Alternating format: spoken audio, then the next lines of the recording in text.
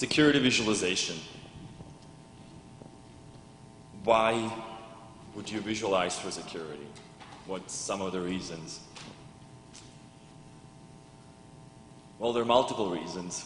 One is just to explore and discover.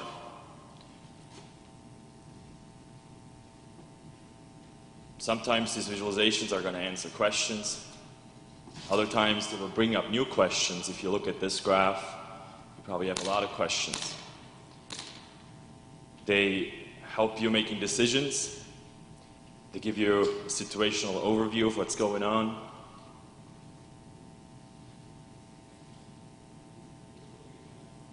Sometimes graphs or visualizations just inspire.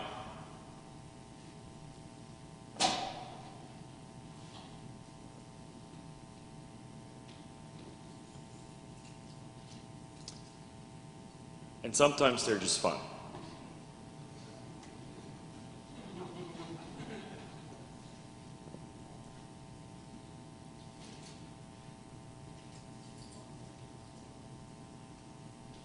So let's look at these examples that are tools that visualize security data. Here you see a graph of IRC data. Make up your own mind. What do you see? What can you read from this? What does it tell us? Looks complicated. This is a parallel coordinate graph, completely jammed. I can't tell you what's going on here. It looks pretty complicated. This is a three-dimensional view.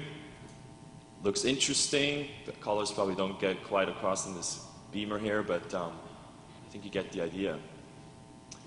Let's look at some simpler charts. What else can go wrong? This here is a huge table of SAP T codes. This table shows if there are conflicts in separation of duties. It's a pretty big table. I think there are about 15 of those tables. This is a bar chart that starts at 3 on the y-axis if you look there. So the areas are completely out of relation. They don't really tell us much. This one is even worse. There's 2 categorical dimensions mapped onto a bar chart. This doesn't tell us anything at all. The bars are completely deceiving. Information overload, clearly. I can't even read the labels.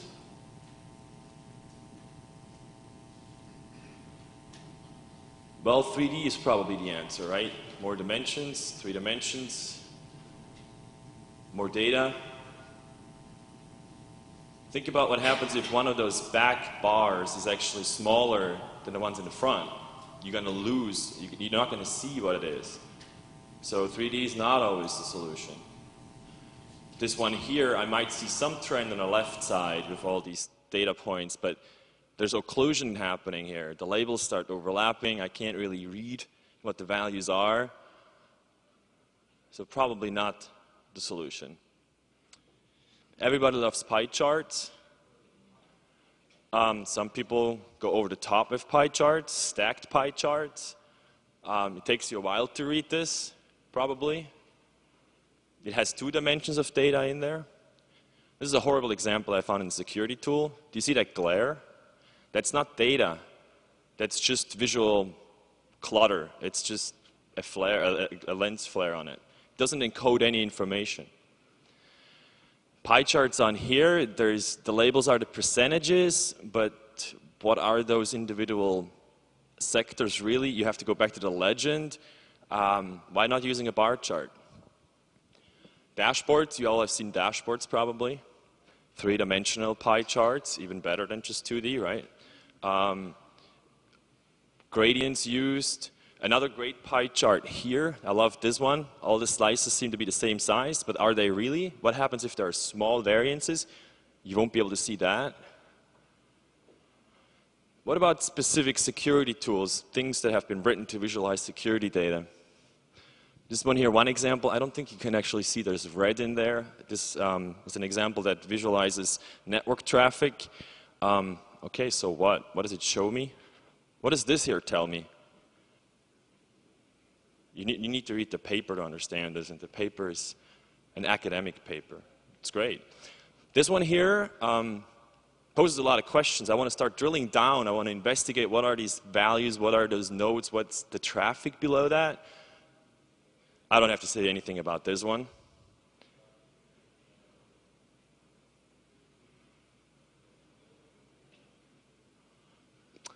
Here, a three-dimensional example. Network topology is mapped. Can you show me the trends? Here, a nicely rendered US map or America's map. What are those bars in the back on the horizon? I don't even know where they're located. Well, maybe adding some lines that connect all the different locations. What happens if there's a lot of traffic? Are you going to see the map even? Here's made Slashdot.News, GL Tail. I looked at it, it looks great visually, but my question was, so what?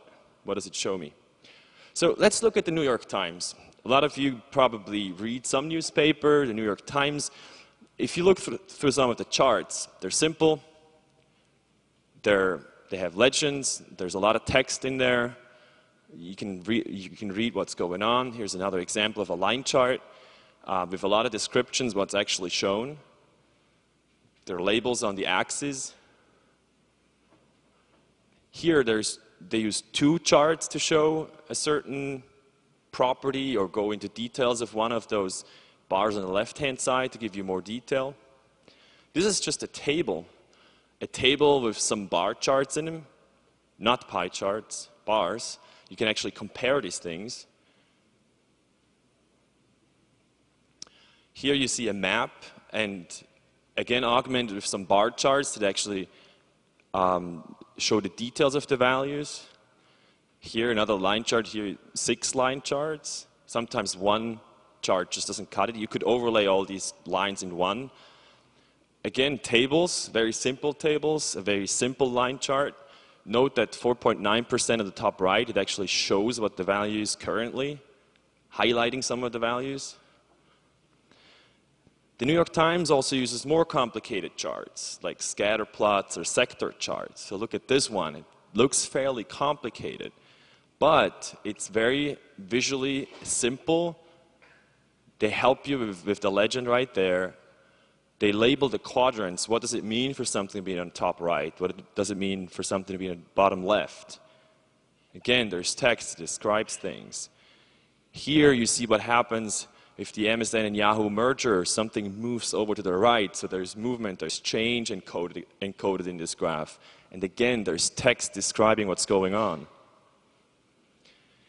They're very, very creative at the New York Times. If you look at some of the charts they do, they have a timeline here, and sometimes they even get the news right, not just the graphs.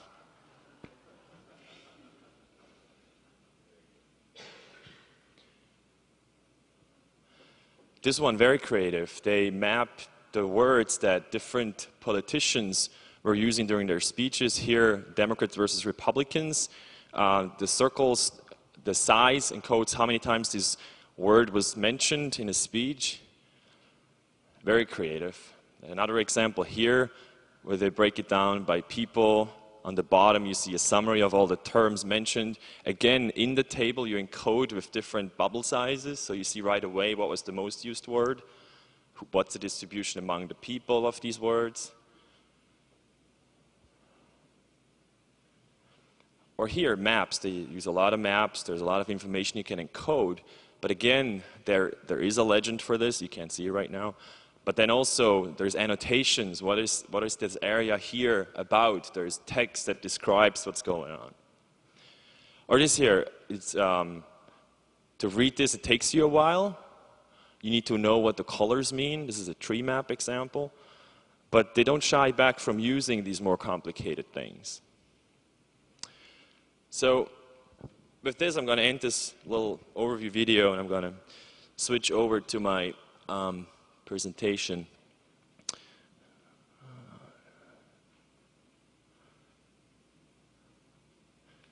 Oh, great.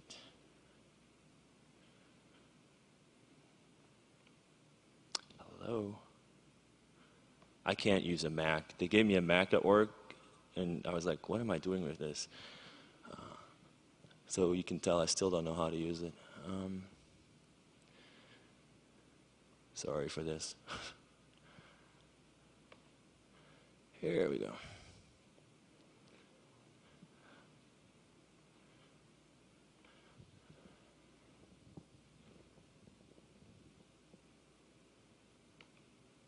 What?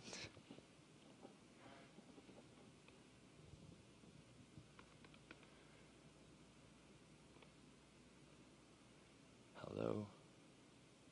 I think Frank is probably hacking my laptop right now wirelessly somehow, Bluetooth or something. See if I click here, nothing happens. Maybe.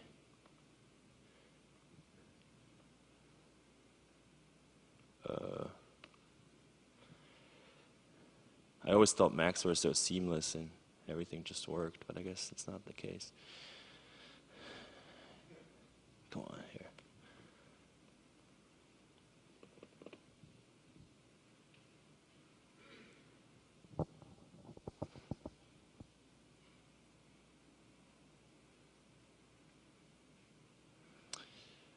All right.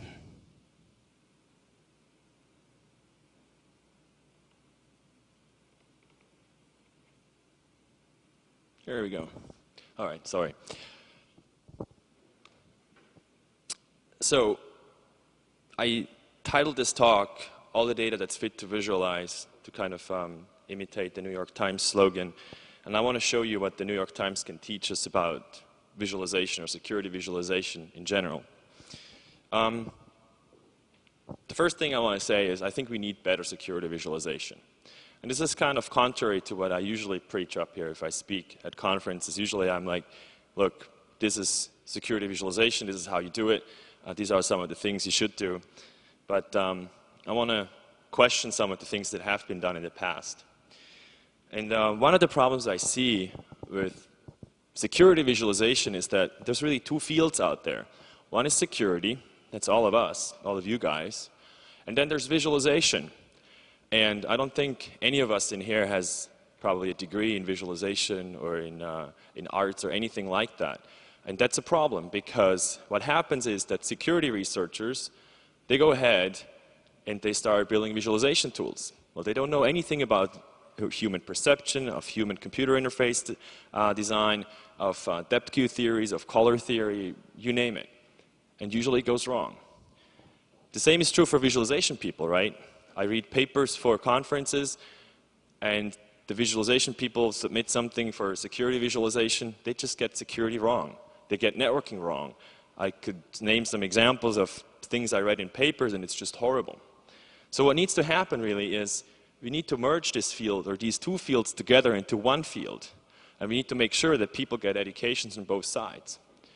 So this is going to be a crash course in visualization for you guys. And I'm going to show you some of the things that are fairly simple to learn. So we need to educate or build this security visualization community. And if you go to secvis.org, it's the first attempt of a little portal that I built where people can share information about visualization, about security visualization specifically, and exchange themselves, exchange graphs, and so on. I'm also working on a book right now that's hopefully out by Black Hat on applied security visualization, where I talk a little more in depth about these things and how do you practically go about visualizing some of this data. And then there's Greg Conti's book that I contributed 2 chapters to that's talking about security visualization as well. So there is a starting point. So why do I take the New York Times? And how did I even come up with this idea of going to the New York Times and trying to learn about visualization? I don't really read the newspaper ever, but some Sunday, for some reason, I picked up the New York Times and looked through it, and I'm like, interesting charts. Some of them were just a simple bar charts or line charts, and then I saw some sector charts, and there's some more complicated things. I'm like, this looks interesting. So I started investigating a little bit, tried to find some literature about it, didn't find anything. And then, just recently, I came about a blog post, and I came across a keynote that the director of the graphics department gave at Infoviz last year, a conference that's held yearly. So I looked through that and did some more research, and I found that the New York Times actually has a very sophisticated graphics department. And so here are some of the things that they do, or some of the principles that they put forward. One of the biggest things, or kind of paradigms they have, is show, don't tell. So make sure that you embed textual descriptions, and I mentioned this earlier, into your graphs. If you look on the right side, there's a lot of text there. There's not just graphs. Combine different types of visualization. So you see the map, you see the bar charts that augment the data and give you more detail on it. And if you have ever been to the New York Times website, play around there, and there's a lot of interactive visualizations, very, very interesting. They have great Flash design. I think it's Flash that they use for different purposes where they really, really nicely, interactively let you play with the data. There's, for example, I think there's certain market data like on oil, on the oil industry, you can browse all the stock prices and what happened. You can play with the axes and see what's going on over time. Really, really nice. And the last point is honest portrayal, and I found this as one of the paradigms that they put forward, and I thought it was very interesting, right? Journalists are not necessarily always the most honest ones, but I think it's actually pretty good that they put this under one of their principles. They have a pipeline. How do they go about building these graphs? The first step in there is find. So do research, find the data that you want to look at, and this directly translates into a security example, right? If you want to generate some graphs, go out, find all the information you need, collect as much as you can about it, look at different data sources, then try to explain what's going on. Look at the data, get some idea of what's going on, try to figure out what are the displays you could be using. Go ahead and annotate the things that you build. So as I stressed already a few times, to guide the user through the data, to explain what the data is about. And then go about designing these things. So now you have the chart, you might decide to use a bar chart. Well, how do you use color now? How do you use like patterns in there, or do you have to use all those things? Do you need a box around your bar charts, and so on? And then go on and edit. This is an iterative process. Go back. Maybe you need more data because something might not make sense, or you might have to verify the data you have. So go around on this pipeline. So here are some examples. What's the right visual to use? What's the right type of graph to use to visualize some information? Well, sometimes it's just a simple table. Sometimes the table is the best way to bring data across or to communicate data. You can use some highlighting here with like a nice gray bar on the data set you want to highlight. Note that there's no grid lines in here. However, you can read this table just perfectly fine. Here's a little more complicated example where in the third column you have a little graphical indicator of one of the values. Very simple. This is not rocket science. So use adequate graphs instead of the top right one that I showed earlier. Well, maybe there's 3 charts that you need that explain the data. And the one on the top right obviously is not the right chart to use. Sometimes a simple chart is just a simple chart. Be creative. Don't be scared to use some more complicated things. So on the back there, you see a tree map. Tree maps are great to encode multidimensional data, not just like if you have multiple things you have in a data set. For example, if you look at a log file of network traffic, then each of the fields you can think of as a dimension, the source address, the destination address, the ports. They're great to encode multiple dimensions. You can use color to encode certain properties in there so that different tiles jump right out at you when you look at that. The bottom right, I'm going to show a little more detail in a second. It's a sector chart from the New York Times. When you design these graphs, keep Tufte in the back of your head. Tufte is Edward Tufte is one of the probably most famous people in visualization right now. He gives classes and he has written 4 books on just information visualization. His books are awesome to read. They're really, really very well done. Amazing visualizations he has in there. He has a lot of history also about visualization. If you're serious about visualizing things, at least go to a library or to the bookstore and look through the books. They inspire a lot. One of the things that Tufte preaches is that you should reduce the data ink ratio. What does that mean? Well, if you look at if you have to print on a printer a certain graph, there's a certain amount of ink you use. Every drop of ink that you need to plot or to print non-data on that graph is wasted. So you should only use ink to actually print part or to illustrate the data. So on the right-hand side bar chart, the grid lines are even superfluous. You don't need the grid lines really. But here there's just very fine gray lines. It's probably fine. But note, there are no like boxes around this bar chart. There's no background with like a gradient or a super cool picture in the back that just distracts from the data. It's very simple gray, black charts. If you draw bar charts, please start with 0 at the y-axis, because otherwise the areas inside of the bars don't make sense anymore. They're not relational. The areas they don't show the relative values anymore. So you can't compare. If I have a bar that's 5 times as high as another one, if you start at 0, that really means it's 5 times as much. But if you start at 5, it's not true anymore. So be careful with that. And you find a lot of charts that don't do that, are very misleading. Here's just another example. Sometimes you don't even need a legend or a y-axis that actually shows you the exact values. Here it's really just about the development, about how proportionally higher it is on the right side. On the left side you were actually behind. On the right it's very far ahead. Note also that on the bottom the actual data is emphasized in a table and summarized again, so it helps the graph.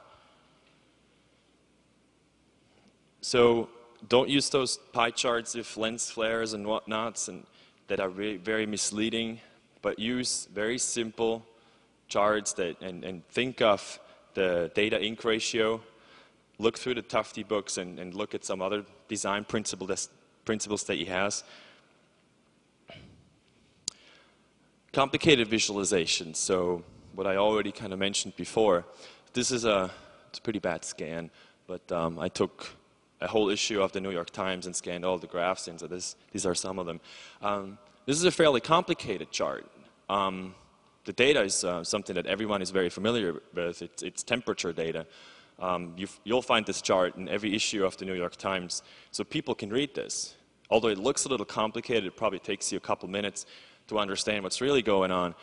People understand this, so your audience is actually fairly smart. Don't assume that you need to use very simple things. Stock charts. People can read these things. It took me a while to understand what the heck is going on here, but I think I have somewhat of a grip now. I guess the easiest to read is just part of it. It's that very spiky line here that goes up and then falls down again. So these are just the stock prices over a day. And they use little box plots there to show the maximum and the minimum.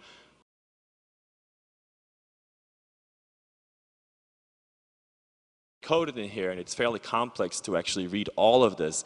But again, people are smart. They can read this. Sector charts. This was really what caught my eye when I looked through the New York Times. It looks like a scatter plot. There's a lot of information encoded in here. This basically shows how well over time. And very interestingly, right below this chart, there's a description on how to read this. So you don't have to go and analyze all this and figure it out yourself.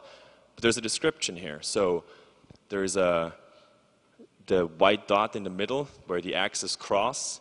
That's the S&P 500 index. So if you're familiar with stocks and so on, it's just an index that a lot of stocks are tracked against to see whether they do better than the S&P 500 or worse.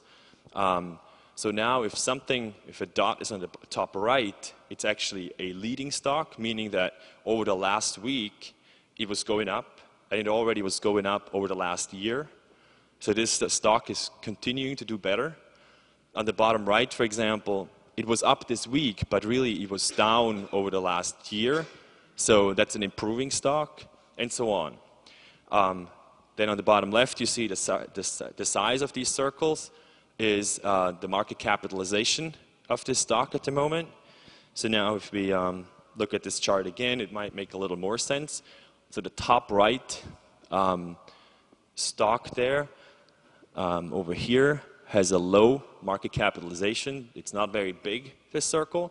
However, it's a leading stock. It has been doing well over the last week and over the last year already.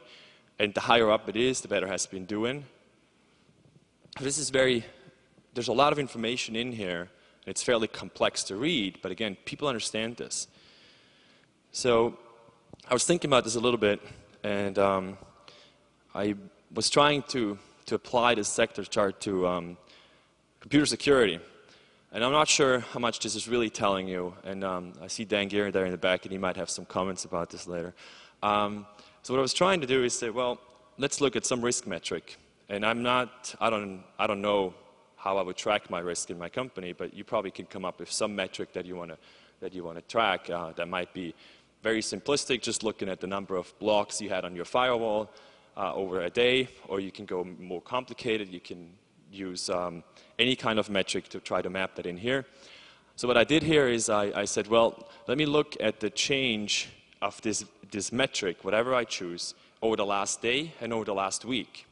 So very analogous to what we just saw before. And I'm going to do this per department, so the colors here, the different bubbles are different departments. The size of this bubble encodes the current risk value. So the bigger, the higher the risk. Now what happens, I see the change, so the higher on the top right you are, the worse. And actually indicating that with the two arrows there, so you understand what's going on. You see that, for example, the finance department, that's the gray bubble here, had no change over the last week or the last day in risk, so there was nothing being done there. Maybe they're just lazy, finance people. Then legal has a fairly high risk, so it's a little bigger, the circle. Over the last day, it has decreased in risk.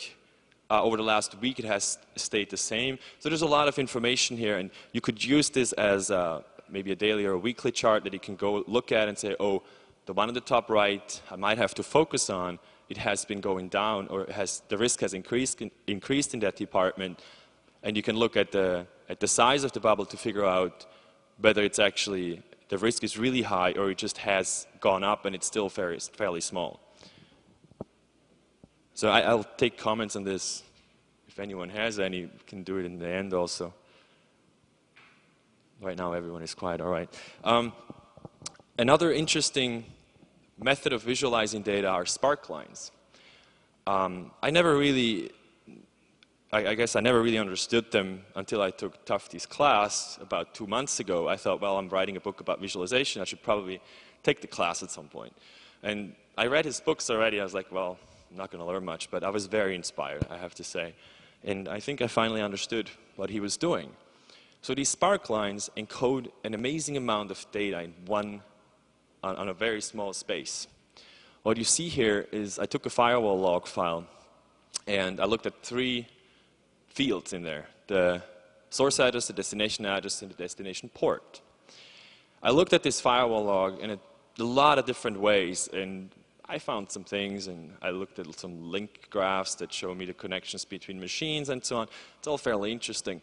And then I said, well, let's try this with these spark lines. And I plotted them. I found a plugin for Excel. I'm happy to let you guys know where to find this. It's free. It's not super good. It works. So what you see here, let's look at one of these to quickly understand what's going on. So on the top left here, you see a red line in each of these little spark lines. You might not see the red really, but there's one line that shows the average over all of the values.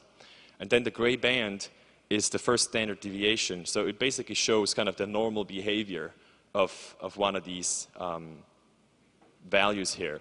So one thing to look at is as soon as the line breaks out of this gray band, there might be an anomaly. There's more going on in that area right now than there might have to be. On the x-axis, you see basically every every day I take a count of how many blocks I found for that machine. So now, again, you can look at outliers out of the gray band, but you can also just look at the different shapes. And this was most amazing to me, that there's a lot of shapes that are very similar. One of them is down here. This multicast address is exactly the same shape as this 427 port. And I went actually back to the log file, and it was exactly that way, right? That a lot of multicast traffic is using the service discovery port. Makes sense, right? Because the service discovery actually uses multicast addresses, so that's inherent to that protocol to do this. So right away, I saw this, and I was able to filter that out. I know, well, this is probably fine. I don't really need to care about it. It might be a misconfiguration that I might want to go back and figure out which hosts are doing this and fix them. But I also see others. For example, this source here, this destination, maybe this destination, maybe even this one with the spikes in the middle. They all seem to show similar behavior here. So I can make correlations and figure out, oh, these sources probably use these ports, and there's similar behavior in here, and what does that really mean? So port 53 is always used when there is port 80 used, and note that the height of these individual spikes is not related to each other. So each spark line has different y-axis, right? There's a different scale. So it doesn't mean that there's as much port 53 traffic as there is port 80 traffic. It just shows that there was a spike in general. But that might make sense, right? Because if you use HTTP, if you access a website, well, there's probably a DNS request that goes along with it. So I'm expecting this kind of behavior. Same for SMTP. So if I send a mail, there's probably a lookup on the MX record that goes along with that. So that might make sense. And then I can look, I might actually find my web servers in my network and my mail servers. So there's a lot of information encoded in here, and you can go down, you can start filtering things, see what happens then. Maybe there's new patterns showing up. So this is a very, very powerful tool. So instead of using three-dimensional charts, you can barely see this on the top right, but instead of using a three-dimensional chart, use multivariate graphs. That's one of my favorite words, multivariate. It basically just means that you can put multiple dimensions or multiple fields from a data set into the same graph. So things like parallel coordinates. You see an example down here. Again, not a very good picture on the screen here. But basically in parallel coordinates, what you do is you have multiple vertical lines, and each of the lines is a data dimension. So for example, here, on the left side here, I plot all of my source IP addresses from 0 to 255 to 55 to 55 to 55. And then you might have the source and destination address, and then the ports from 0 to 65,535. And if you see an event going from IP address 0 to IP address 255 to 55 to 55 to 55 on port 65,000, then you connect those dots. And now you plot all the data you have in this one graph, and you get patterns like the one on the bottom, so you might see trends right away. You can start filtering things and so on. So you have a lot of different dimensions in one graph, but again, it's not a three-dimensional complicated chart that you have to start interacting with and turning around and flying around and figuring out where you were before, and there's occlusion happening and so on. Tree maps, similar to that, where you have you can plot a lot of data on a small space. Sector charts, unfortunately, I wasn't able to find any literature on sector charts, and maybe a little more description on how they were used and so on. If anyone has any pointers, I'm not even sure if it's a real chart that is documented. I think it's probably something that the New York Times just came up with them by themselves. Spark lines, as you just saw, it's a lot of data on a very small space. And if you can, make these graphs interactive. If you have any possibility to do that, again, go to New York Times website. There's other examples also, but I was really impressed with how well they have done this for different examples where you can interact with the data and explore the data. Well, from here, now what? Well, learn about visualization. I hope this inspired you a little bit and gave you some information on how to draw, quote, nice graphs and meaningful or graphs that actually communicate information very simply. Steal from other disciplines. I think I'm going to refer to Dan again. He comes from a biology background. He's trying to apply a lot of those analogies or those theories to computer security. So go out and steal from others. I stole from the New York Times. I mean, go out, find out where are the parallels from other disciplines, be that in visualization or in any other way. But let's try to learn from the others. They're smart people in other fields also. Try to apply these principles I showed you. They're very simple. Start the bar charts at 0, don't use any visual clutter. Be creative. Again, people that are reading your charts are not dumb. They're fairly smart and they can read more complicated charts also. Don't go over the top. Help them read your graphs, but don't assume that they can't read them. And then last but not least, share what you're doing with others so other people can pick that up. And one way to share your experiences on security visualization is you go to secvis.org. There's already a lot of people that discuss security visualization. Submit your graphs there and see what other people have to say. Maybe someone has a better method of visualizing your data. Maybe you find someone else that has done something in your area and you can steal from him and use those methods. Oh, that's nice. It's my keynote skills. That should have been one slide. But that's what I have. If you guys have questions, I'm happy to take any. You could use this other mic for a little while over there and bring mine up too for that.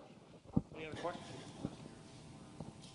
No questions. Up a live one over here.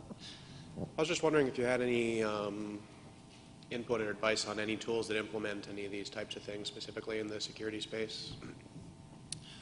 Yeah, are there any tools? I'm very disappointed. That's why I'm also saying we need better security visualization. In the space of security visualization specifically, there's barely anything. I know a big project at PNNL, which is Starlight, which is not free at all. You have to buy it. I think you can buy it commercially, but it's something that the government is using to mainly look at social networks and terrorist data and news data and so on. It's fairly powerful, but again, it's probably too expensive to get your hands on. Otherwise, there's not really many tools that do specifically security visualization. There's a couple that look at network traffic. That's probably where it really ends already, unfortunately, because security visualization really takes into account any kind of data that you have, be that operating system log files or web logs or you name it. Having said that, there's some open source tools that you can use to just graph data, and a lot of the things I do, I use either charting libraries or some of the tools out there, and especially for link graph visualization, so nodes and edges that are connected. There's quite a few tools out there. CAIDA is one of the things. If you go to caida.org, CAIDA, they do a lot of large-scale network traffic analysis, and they have some libraries that they posted. One is Walrus. There's a couple of others that they have. The problem with most of those libraries is that they require some proprietary data input, so you need to transform your data into some weird format. For Walrus especially, you need to compute your spanning tree by yourself. So the hurdles are they put hurdles in your way to actually get visualizations done. And plug in my book, I'm going to have a chapter on open source tools that you can use to visualize data. But again, specifically for security visualization, hopefully someone is going to come up with something. And if anyone knows some good tools, please let me know. When you were fiddling with the sparklines, were implying visually making clustering, with your own mind, just sort of pointing out on the screen, clustering kind of stuff. Is that something that you think is a direction that people should work on, the ability to visually cluster things? That's, I got that that's what you were trying to do. Was that illustrative, or do you think that's got a real value to it? I think absolutely. The problem is, right, you have 100,000 lines of logs that you can put in here, and then you need to get a handle on it. You need to know just approximately what's going on. So you need to start filtering things. You need to figure out what's the parts in this log file that are of interest. by looking at this, you get an overview of what's going on. You get an idea of what's happening. And if you were able to actually even interact with these things and start interactively filtering out stuff and see what happens if you take certain parts out, or even go back to the original log entries and say, well, show me exactly what this spike is here, so you can draw the exact information and start eliminating clusters. So, as a term of art, you're using this as exploratory data analysis, in effect. That's the idea behind the top-level kind of display that you're advocating. Yes, exploratory, and maybe even to communicate information, right? If I need to give a report to someone and say, look, your machine generated way too much traffic here, it's the only one that spikes, there must be something wrong. I'll post something to your site, but have you ever seen Chernoff's Faces? Herman Chernoff, a guy who was at Harvard, he did a very clever thing. Multivariate data, one variable would be normalized, and that would be the width of the mouth in the subsequent stick drawing picture. Another variable would be normalized, and that would be the slant of the eyes, and so forth. And the point of his idea about that was for clustering, for visual clustering, that we as people are exceptionally good at facial recognition. So if we could draw faces, we might say, well, all these folks look like they're the same kind of people. And he would go with that. It was actually quite stunning. I'll post the reference to that. But great, if what you're after, and that's the reason for my question, if what you're after is some sort of exploratory clustering kind of display that says, here's something I should look at in, as you suggest, 100,000 lines of log or whatever it is that you can't possibly read. Absolutely. I've seen the faces, actually, now that you mention them. They're fun. First, I was like... Well, they're completely fun. I mean, they're stick drawings. They're, exactly. Any 5-year-old would be able to look at... Well, that was actually Chernoff's point. Any 5-year-old could look at this. Right. I wonder how precise they can go. Like, what's the granularity that can actually go into it? I don't know. That's going to be interesting. That's those problems left for the reader, or Exactly, right. That we've all seen. Any other questions? One last one, we should probably wrap up. Do you have any comment on the difference between representing something that's static and representing something that's dynamic? Like the difference between traffic analysis, which is something that's moving and changing, and the difference like the output of a large vulnerability scan, and trying to sort through that?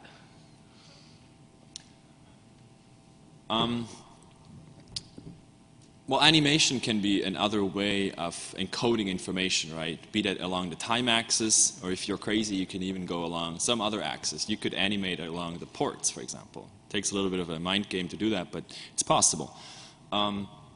So, having said that, you can also take time series data, so network traffic over time, and map that back into a static display that's not animated anymore. So what you're doing is you're basically taking away one dimension of display, which might increase the amount of data you put into these static images and might start to clutter them. So here, this is all time series data. You put everything on one display, and it might clutter it. If I was able to animate this over time, that would probably be very interesting, because I might see trends, I might see developments over time. So if you can animate it, definitely try to do that. It's probably a very powerful tool to look at the data. But again, unfortunately, the tools are missing. I don't know of any tool that helps you animate this kind of traffic in different types of visualizations. You can replay that in a TCP dump, but or I think Shoki, the packet hustler, is a 3-dimensional visualization that someone put together about 5 years ago. You have to patch your GCC compiler, I think, to actually even compile it nowadays. But it basically, it visualizes the network traffic in a 3-dimensional cube. And I think you can actually replay it in there. But again, the question is, how useful is it in the end? And I would like to use some other visualization methods along with that replay. All right. Okay, thank you very much.